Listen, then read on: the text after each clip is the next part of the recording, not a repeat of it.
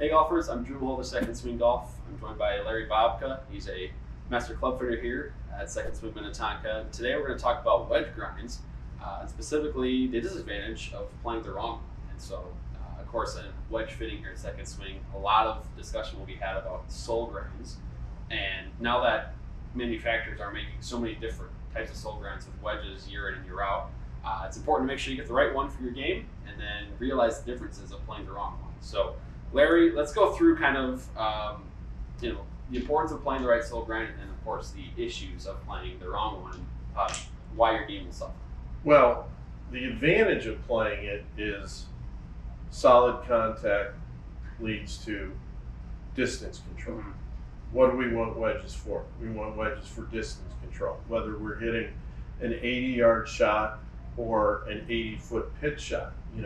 We're trying to land it in a specific area, have the ball roll to the green. We've hit two good shots on a par 5 and we're 60, 70 yards away. Right. We want to hit it close to the pin so we can try to make a birdie. So that's the advantage of having the right wedge in your hand, is the ability to control your distances. Okay, so which kind of leads into, if I have the wrong grind, what's going to happen? Well, basically, the thing that's going to happen the most is the ball's going to ride up. If you could just hang on to those for me, you really want to make contact with your wedge around the third or fourth groove. Okay, that's where the mass of the club is. That's where it's going to be your most solid strike. Well, the problem is, if I've got the wrong grind and the club digs a little bit, now the ball rolls up the face and then comes off. So it doesn't have the energy that you think you've imparted on it. It doesn't have the spin that you think you've imparted on it. So it has a tendency to come up short. Mm-hmm. Okay. Conversely, if you have too much bounce, you're going to catch it a little bit low. We've all hit those wedge shots where you're 80 yards away and you've just hit this beautiful 110-yard wedge shot over the green, into a bunker or out of bounds or whatever. We bladed it. So that's really the advantage of having the right bounce on there, is you want to make sure that you're striking it right in the sweet spot of the golf club for consistent distance. Right, and it's not just about the full swings that you'll hit with your wedge. It's any shot around the green, and the way it's played, the right grind is going to help you find the center where that club is supposed to make contact with. Well, absolutely. I mean, if we're hitting a 30-foot pitch shot, I mean, if I'm catching it too high, it's not going to get there. Yeah. Catch it too low, it's going over the green.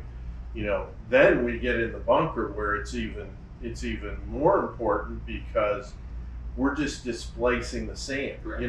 Technically it's the only golf shot that we're supposed to hit where we really don't hit the golf ball. We just displace the sand. So if I go in a nice soft bunker with very little bounce, that club's just going to slide right in. It's going to dig right through. The ball's not going to come out. It's kind of that feeling that the sand goes farther than the golf ball. Right. When the sand goes farther than the golf ball, it's not going to be a very good bunker shot. Right. Okay, so that's where it's really important, because it's all about solid contact, and then as you get around the green, it becomes more important, because then you're hitting the sweet spot, you're hitting the center of the face, and you're controlling your pitching. So, when you think you're going to hit a 30-foot pitch on the green and it comes up 12 feet short, a lot of that could be your technique, but a lot of it could be you don't have the right wedge in your hand. Absolutely, and maybe there's golfers watching this that think, well, I'm hitting my wedge game shots are not very hitting the center of the face very often. They feel a little clicky or whatever the case may be. They think that might be their own swing. It could just be maybe you get the right sole grind in your hand and you'll find the center of the club face a lot better and have more consistent results. Well, and it's a combination of both. If your technique is good, and you're working with a pro, your technique good, but you're still not hitting good shots on the golf course, you know what? It's time to bring your wedges in, trade them in second swing, and find some wedges that are going to work for you. It doesn't make any sense to keep trying and trying. And what you find out, I mean, I talk about putters all the time. If you know, it's kind of like when you don't have the right golf putter in your hand. My analogy, it's like trying to eat soup with a fork. Yeah. Doesn't work. Well, it's like trying to pitch the ball with the wrong club. You know, try it out. You've got to try some different. There's tons. I mean, we've got 4 different 58-degree wedges here in hand that all have different bounds, different soles on them. Come in, try them out, see what happens. And the great advantage with us is, you know, it's our 30-day play guarantee. Exactly.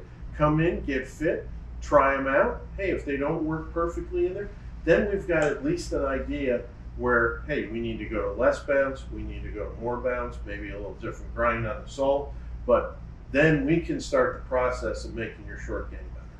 All right, well, Larry, thank you for helping us out today and giving us the lowdown on playing the right wedge grind and everything that comes with that as well. So I appreciate you joining us, and I hope the golfers take away from that the right wedge grind can help you out quite a bit. Totally. Glad to be here.